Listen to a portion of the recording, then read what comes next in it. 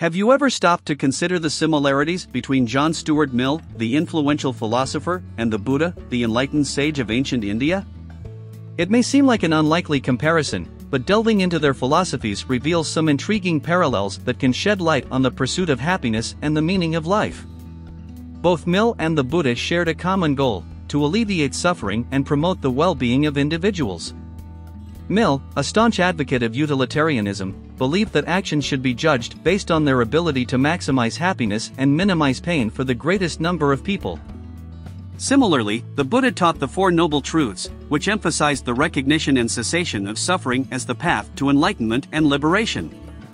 One striking similarity between Mill and the Buddha is their emphasis on personal freedom and autonomy. Mill famously stated, "The only freedom which deserves the name is that of pursuing our own good in our own way."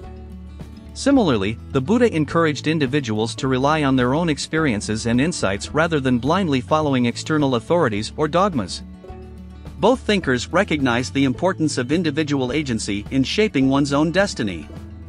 Another point of convergence lies in their perspectives on desire and attachment. Mill acknowledged the existence of desires but cautioned against excessive attachment to them, as it could lead to unhappiness and slavery to one's own desires. The Buddha, too, taught that attachment and craving were the root causes of suffering and advocated for a detachment from worldly desires to attain inner peace and enlightenment. In terms of ethics, Mill's utilitarianism and the Buddha's teachings share the common thread of promoting actions that bring about the greatest happiness and well-being for all. Mill believed in the importance of considering the consequences of our actions on others, while the Buddha promoted compassion and the practice of loving kindness towards all living beings. To illustrate these philosophical ideas in layman's terms, let's imagine a scenario where John Stuart Mill himself encounters the Buddha's teachings. Picture Mill, a man driven by reason and intellectual pursuit, meeting the Buddha, a serene and enlightened being, in a peaceful garden. As they engage in conversation, the Buddha explains the concept of the middle way, advocating for a balanced approach between indulgence and asceticism. Mill, intrigued by this notion, begins to question his own utilitarian framework. He contemplates whether true happiness lies not only in the pursuit of pleasure but also in the cultivation of inner peace and detachment from desires. In this hypothetical encounter, Mill experiences a shift in his perspective, realizing that individual happiness and well-being cannot be achieved solely through external pleasures and material gains.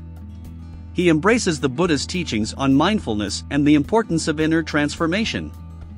Through this imagined encounter, we see how the ideas of Mill and the Buddha can intertwine, enriching each other's philosophies.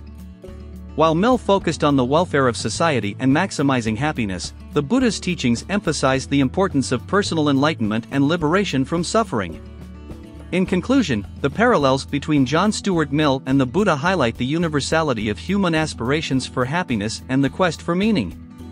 Both thinkers, though separated by time and cultural context, offered valuable insights into the pursuit of personal freedom, the nature of desire, and the ethics of promoting well-being.